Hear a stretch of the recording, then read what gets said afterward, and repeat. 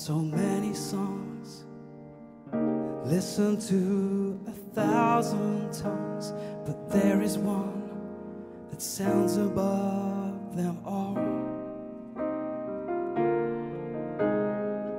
The Father's song, the Father's love, you sung it over me and for eternity. It's written on my heart. Heaven's perfect melody, the Creator's symphony. You are singing over me, the Father's song. It's heaven's perfect mystery, the King of love has sent for me. And now you're singing over me, the Father's song. Yes, I have heard so many songs, listen to 1,000 tongues, but there is one that sounds above them all. The Father's song, the Father's love, you sung it over me and for eternity. It's written on my heart. It's heaven's perfect melody, the Creator's symphony. You are singing over me, the Father's song. Heaven's perfect mystery, the King of love has sent for me. And now you're singing over me, the Father's song. The Father's song, the Father's love, you sung it over me and for eternity. It's written on my heart.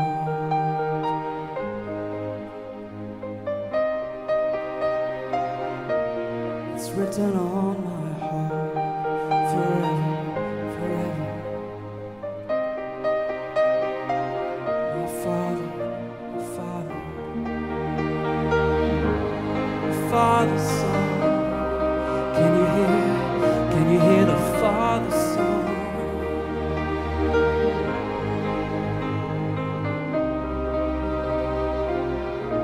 Do you hear the Father's song?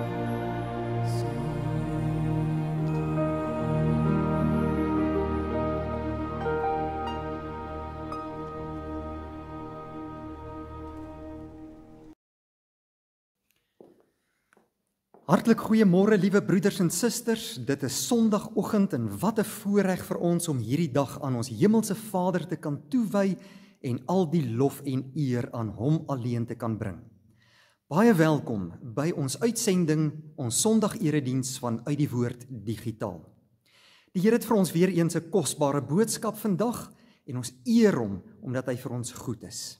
En is dit nie 'n pragtige lied gewees waarmee ons vanmôre begin het nie? 'n Lied wat die hart van ons hemelse Vader beskryf, wat in soveel liefde en omgee uitreik na sondaar mense soos ons. Ons eer hom daarvoor vanmôre. Ons gaan vanmôre saam lees uit die woord van die Here, uit die boek van Genesis, daarvan hoofstuk 22, en ons gaan lees Genesis 22 vers 1 tot en met vers 17. 'n Ruk na die vorige gebeurtenis het God vir Abraham op die proef gestel en vir hom gesê, Abraham, en hy het geantwoord, hier is ek. God het vir hom gesê, vat jou seun, jou enigste seun, Isak wat jy lief het, en ga na die landstreek Moria toe en offer jou seun as brandoffer daar op een van die berge wat ek vir jou sal aanwys. Vroeg die volgende môre het Abraham 'n donkie opgesaal en hout gekap en vir die brandoffer bymekaar gemaak. Hy het 2 slawe saamgevat en ook sy seun Isak. Toe het hy vertrek na die plek toe waar God vir hom aangewys het. Op die 3de dag het Abraham die plek uit die verte gesien. Toe sê hy vir sy slawe, wag hier met die donkie. Ek en die seun gaan daar aanbid, dan kom ons terug na julle toe. Abraham het die hout vir die brandoffer op sy seun Isak se rug getel en self vuur en 'n mes saamgevat. Terwyl hulle twee so saamloop, sê Isak vir sy pa, Pa? En Abraham antwoord, Ja, my seun. Toe vra Isak, Hier is vuur en hout, maar waar is die lam om te offer? Abraham het geantwoord, My seun, God sal sy eie offerlam voorsien. Daarna het hulle twee saam verder gestap. Toe hulle aankom by die plek wat God vir Abraham aangewys het, het Abraham daar 'n altaar gebou. Hy het die hout reggesit en sy seun Isak vasgebind en op die altaar neergesit, bo op die hout. Net toe Abraham die mes vat om sy seun te slag, roep die engel van die Here uit die hemel na hom. Abraham, Abraham. Hy antwoord, Hier is ek. Toe sê God, Los jou seun, moenie iets aan hom doen nie. Nou weet ek dat jy my dien. Jy het nie geweier om jou seun, jou enigste, aan my te offer nie. Toe Abraham weer kyk, sien hy agter hom 'n skaapram wat aan sy horings in 'n bos vasgevang is. Hy het die ram gevat en hom in die plek van sy seun as brandoffer geoffer. Toe noem Abraham die plek die Here voorsien. Daar word nou nog gesê, op die berg van die Here word voorsien. Ons gaan net tot sover uit die Here se woord vanmôre lees. Hierdie is 'n baie bekende en 'n baie aangrypende gedeelte, broeder en suster, in die boek van Genesis, wat eintlik baie bekend aan almal van ons is. Wanneer 'n mens hierdie gebeure van Abraham deurlees, dan is 'n mens eintlik half geskok deur die opdrag wat die Here hier vir Abraham gee. Abraham, neem jou enigste seun, wat jy so lank al voor gebid het, jou seun wat die nageslag sal wees, vir dit wat die Here aan jou beloof het, en gaan offer hom daar op 'n plek waar ek jou sal wys. Ek dink Abraham het nogal gewonder, Here, wat verwag U nou van my? Hierdie is 'n verskriklike groot versoek wat U aan my rig. Maar Abraham was gehoorsaam. Die volgende oggend vroeg het hy dadelik sy donkie gepak, hy het hout saamgeneem, hy het 2 slawe saamgeneem, die vuur waarmee hy ook die offervuur moes aansteek, en ook sy seun Isak, en hulle het vertrek. En ons lees dat hulle 3 dae lank ver gereis het, en totdat Abraham uiteindelik die plek gevind het wat die Here vir hom aangewys het. Hy het na daardie plek toe gegaan, hy het 'n altaar daar gebou, en hy het die hout op die altaar gesit, hy het sy seun gaan lê op die altaar, en net toe hy die vuur aan die brand wou steek, het die Here hom gekeer, en vir hom gesê, nou weet ek dat jy my waarlik liefhet. Die Here wou Abraham se geloof gaan toets. Vir ons kan dit al baie skokgebeure gewees het. Sou jy dit gedoen het, as die Here jou gevra het om jou kind te gaan offer op 'n altaar? Nou hierdie hele gedagte van 'n offer vind ons ook in die Ou Testament, waar die Here dikwels gereeld gevra het van sy volk om 'n lam of 'n bul of 'n ram te gaan offer op 'n altaar, om bloed te laat vloei, om uiteindelik ook daardie offer aan die brand te steek vir die Here as 'n versoening vir hulle sondes. Nou broeder en suster, as 'n mens hierdie gebeure deurlees, wat ons hier in Genesis 22 vind, dan herinner dit ons baie aan dit wat gebeur het daar voor die kruis en met die kruisiging van Jesus Christus. Hierdie 2 insidente is meer as 2000 jaar uitmekaar uit. Maar tog is Genesis 22 vir ons 'n vooruitspelling van dit wat 2000 jaar later sou gebeur. Van God die Vader, wat uit liefde sy seun geoffer het, uit liefde vir die mensdom. En God die Vader wat hier in 'n geweldige moeilike situasie was, om te besef dat sy seun die enigste offerlam sou wees. Sy seun wat finaal die offer sou kon bring vir die sondes van mense. Daar is nogal baie ooreenkomste tussen dit wat daar met Abraham en Isak gebeur het en dit wat met Jesus Christus gebeur het. Jesus Christus is gebore uit 'n maagd. Abraham se seun Isak is ook gebore van 'n vrou wat nie kon kinders kry nie. Sy was al baie oud toe Sarai uiteindelik daardie seun gebaar het. Ons lees dat Abraham gehoorsaam aan die Here was toe die Here die opdrag gegee het om sy seun te gaan offer. Abraham het die hout op Isak se rug gelaai nadat hy die slawe daar in die woestyn agtergelaat het en hy het vooruit gegaan om sy seun te gaan offer. Jesus Christus moes ook 'n offerhout dra na die plek waar hy gekruisig sou word. God het die lam of die ram voorsien daar vir Abraham toe hy sy seun wou offer. Jesus Christus is die volmaakte offerlam wat aan ons voorsien is. God het uitgereik uit liefde na ons as mense om uiteindelik vir ons 'n offerdaad te kom doen. En Abraham moes ook uit liefde sy seun kom offer aan die kruis om sy geloof en liefde aan God te kom bewys. Hier is baie ooreenkomste, broeder en suster, in hierdie twee gedeeltes. In die begin hier by Abraham, toe ons die opdrag gehoor het dat Abraham sy seun moes offer, het dit ons geweldig geskok. Watter tipe God is dit? Wat wil hê jy jou eie kind moet laat verbrand? Maar uiteindelik leer ons vir God ken as 'n God van groot liefde en deernis, toe hy Abraham gekeer het om sy seun te offer, en hy voorsien die offerlam. En dieselfde sien ons ook by Jesus Christus toe hy daar op Golgotha vasgespijker moes word.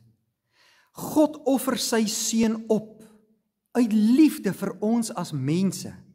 En hy besef dat hierdie daad gedoen moes word sodat daar volkome versoening kon wees vir ons wat sy kinders is.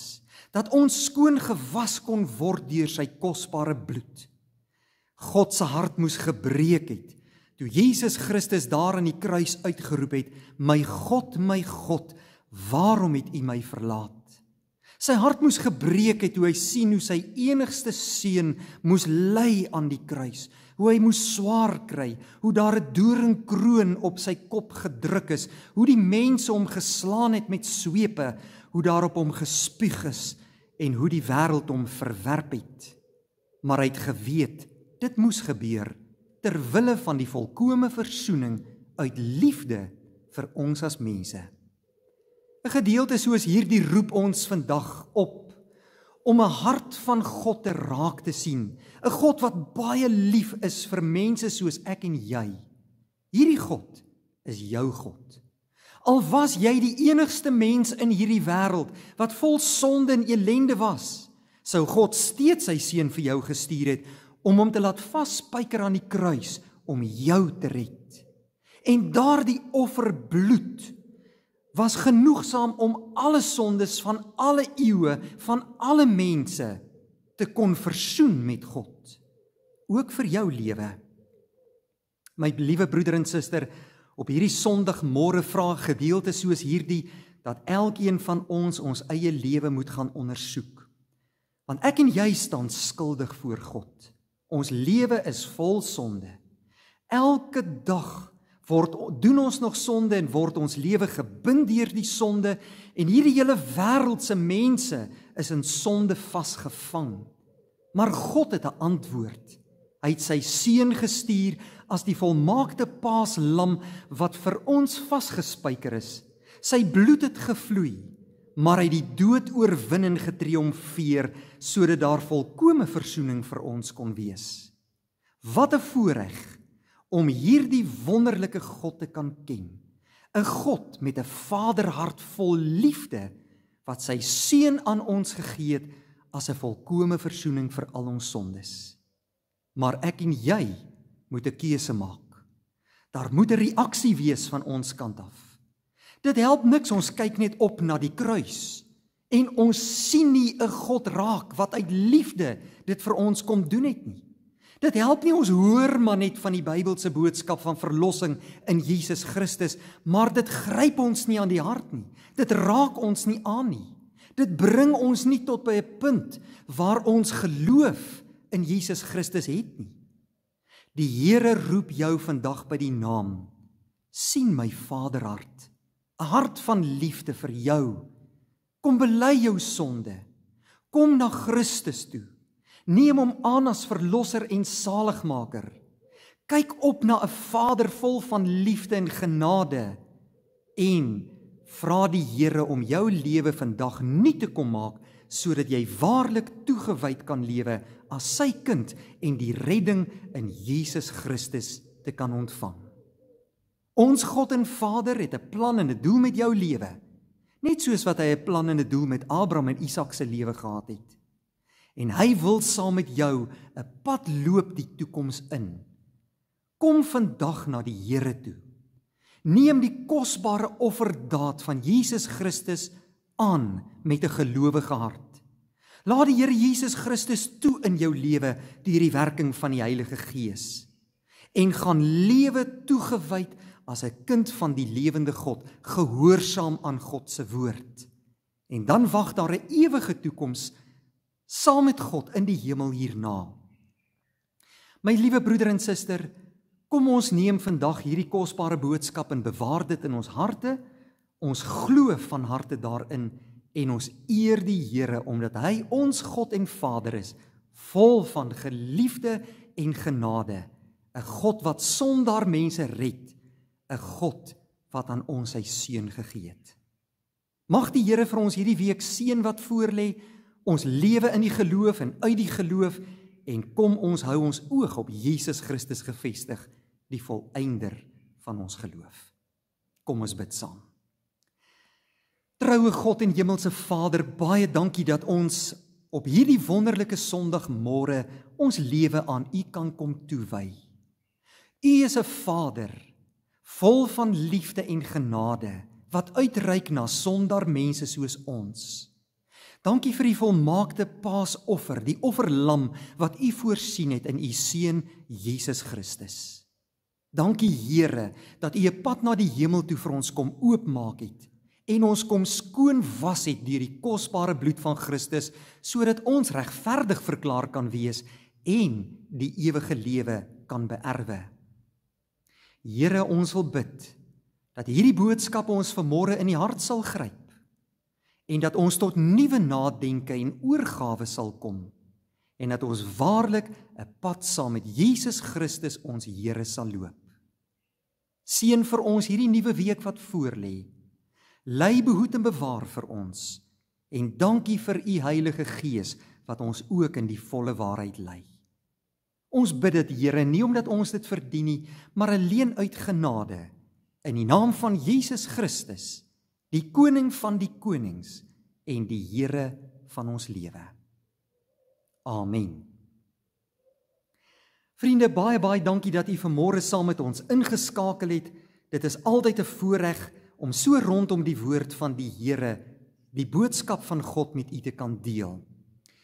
Ons glo en vertrou dat hierdie week vir U geseënd sal wees en as die Here wil sien ons mekaar DV weer volgende Sondag.